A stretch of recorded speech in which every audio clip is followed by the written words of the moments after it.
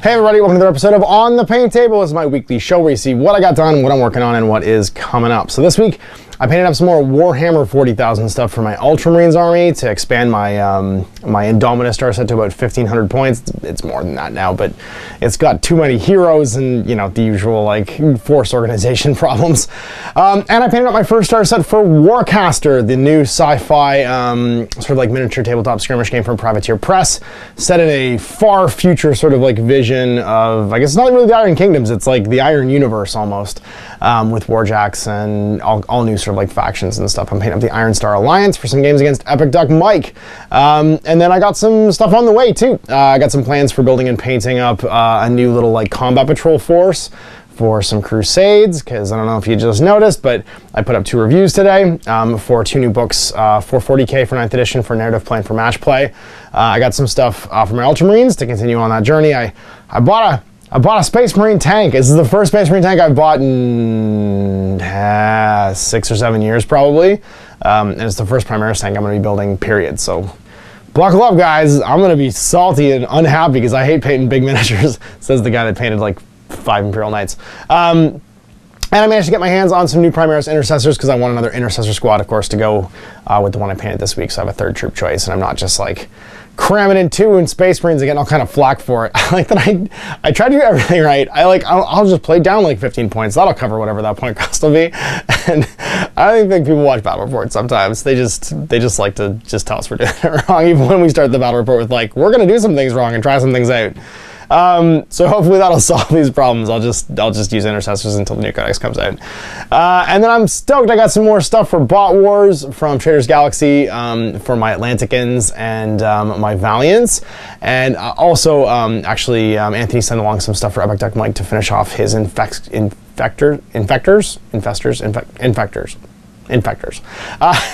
I mix those up constantly. So you'll see more of that on the channel soon. Mike's gonna paint up some more robots and sort of like Saturday morning cartoon stuff, and I'll be playing him coming up. So yeah, let's take a look at what got done and what is coming up. So here is my painted pile for this week, and once again we're gonna try this in iPhone vision. You guys seem to really like actually just the macro sort of like abilities of the iPhone 11. So we're gonna see if you guys like seeing it this way. Now, I'm trying this with my like my earbuds in to see if that like helps the audio a bit and keeps it sounding a little less tinny. And I'm doing it in the studio with the studio lighting. So here's the first 12 models I painted this week. I did up a Intercessor squad to go with my Indominus Crusade starter set for 9th edition 40k. And I converted up a Sergeant with a Thunderhammer. People keep asking where this Thunderhammer is from. It's just a plain Jane old plastic Thunderhammer from the old plastic Terminator frame, the Assault Terminator frame. And I just basically hacked off the Sergeant arm that's pointing from the Intercessors and hacked off this Terminator arm and stuck them together. And then I did up 9 guys in bolt rifles and 1 with a AGL. Just as like another troop choice to go with my Assault Intercessors. And then I'm going to do a 3rd one. A 3rd box of these 2, probably with another Thunderhammer Sergeant, because it seems legit. People kept asking why I never convert anything, and I'm like, I do convert things. It's just like they're Space Marines. it's little.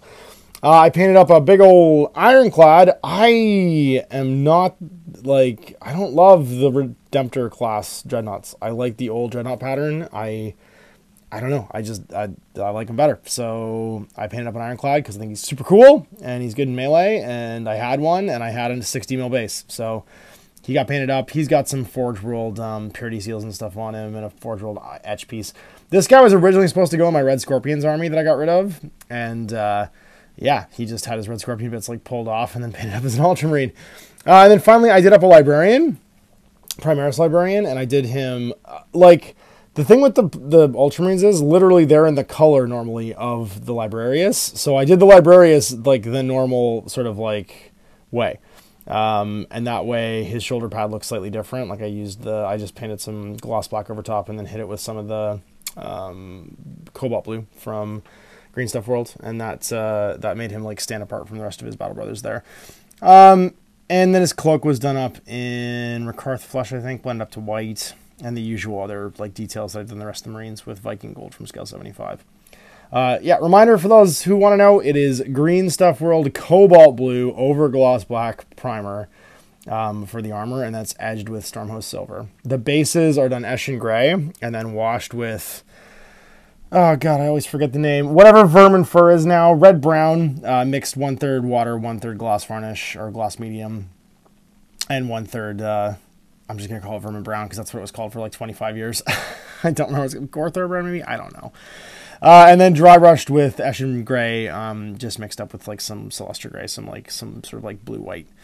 To give it like that hard edges, and then just the base rims are painted black. So it's super quick and dirty, but I love the look of it, and it makes the models pop off the bases really nicely. And so there it is. There's my 12 models for Ultramarines done iPhone style. I hope you liked it for this week.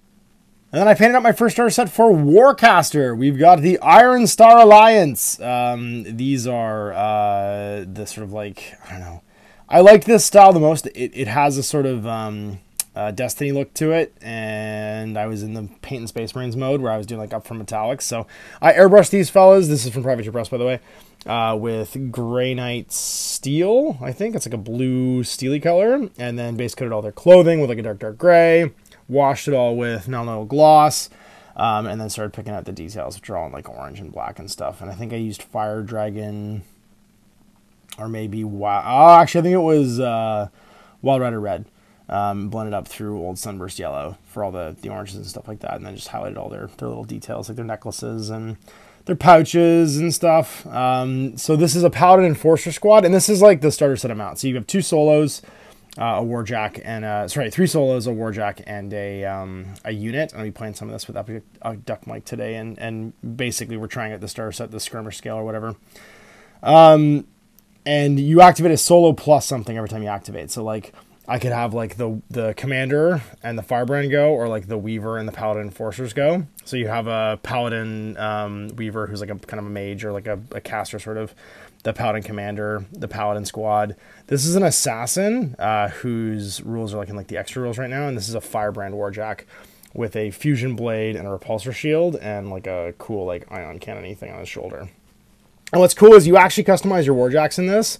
So like, obviously all I have right now is a star set bits, but in the future, when you build a Firebrand, he's got 5 like Warjack hard points that you can fill with whatever arms you want. So you can like mix and match your arms. So I think is a really like, that's such a great idea. Like, one of the things people like in giant robot games is being able to customize their giant robots. So hooray, Privateer Press, let us customize our giant robots. I'm excited to get like more bits for this stuff and eventually like build this into the full game size force where I can, you know, I don't know if because he's metal, I don't know if I would magnetize him, but I can at least have the choice of like designing my own robots as I go forward. They're super fun to paint, big chunky sculpts. They have that same sort of like Iron Kingdom's aesthetic, but like mixed with like a sort of post-apocalyptic sci-fi Destiny vibe. I have another starter set for the Marcher Worlds that I'm gonna paint up soon. But for now, this is my first, like, we're gonna give it a go, because Mike has like I just have these models that were like preview models. Mike has like actual starter sets with like tokens and all the cool jank. So he's gonna come over today, and we're gonna give it a go college try, and you'll be able to see that come up soon. All right, so here's some stuff coming up. We've got my Repulsor battle tank. I'm probably gonna build this one as like the super bang bang tank, which means lots and lots of shots, no lasers, all bullets, and we'll see how that do. But I think I can make this thing spit out like 30 something dice every turn. So we're going with all rotary cannons. I'm kind of stoked for that, and like little missile pods and stuff too. So I'm excited. I'm gonna build it probably in 3 sections. So like hull, turret, and then plates at the bottom, and that way I can airbrush the hull and the turret. My usual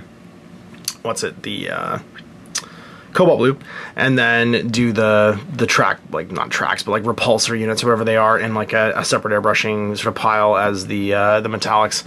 And I'll just speed things up, and then it's just details. And tanks honestly don't take that long to paint if you don't do, like, if you glue them shut 1, which is 100% happening. I am not doing the interior on this thing.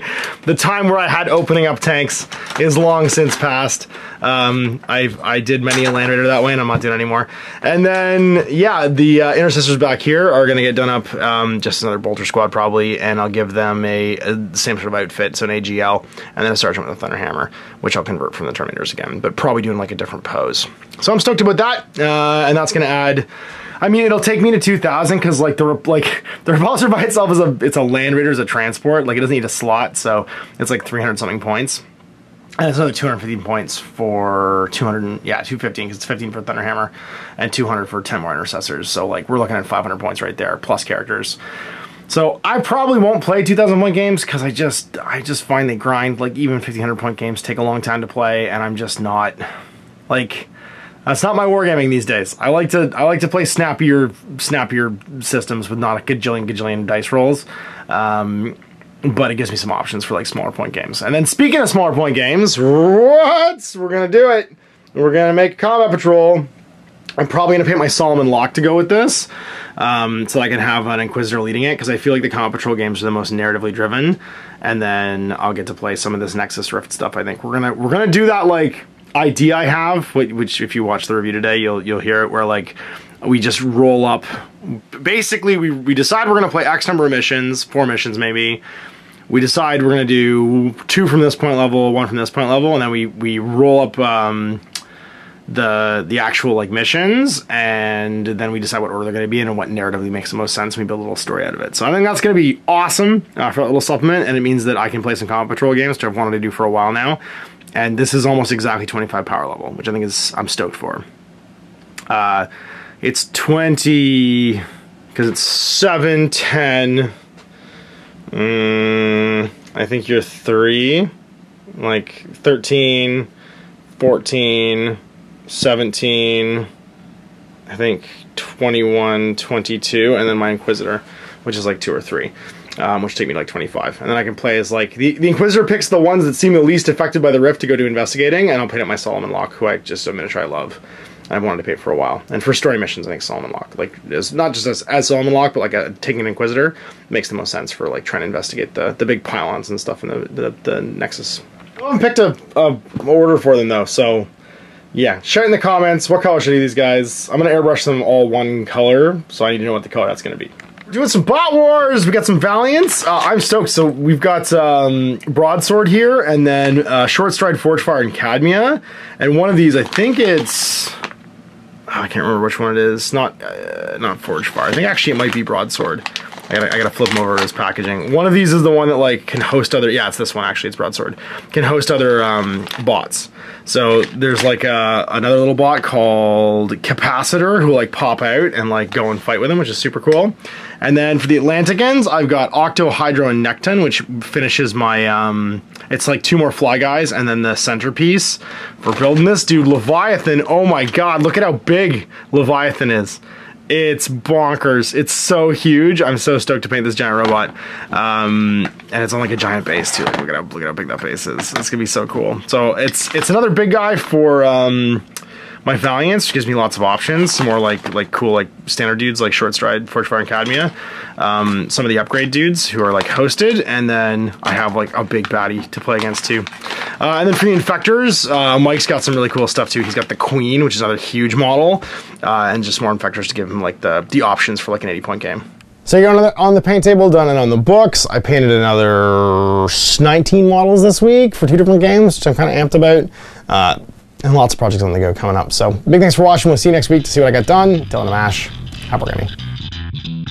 I hope you enjoyed that video. If you want to support the channel, of course, like and subscribe and hit the little bell below to get notifications when I post future content. I do post stuff 7 days a week. If you want to support the channel further, you can, of course, buy a t-shirt through Spreadshirts, buy a measuring gauge or objective markers from Death Ray Designs, or, of course, most importantly, there is Patreon. Patreon is what makes all this possible, keeps the lights on, pays for the studio costs, pays for the equipment, model costs, and everything else, and most importantly, puts food in my kids' bellies and a roof over their heads. Big thanks to everyone past, future, who supported me. I do this stuff because of you guys, and of course I will continue doing it as long as I can.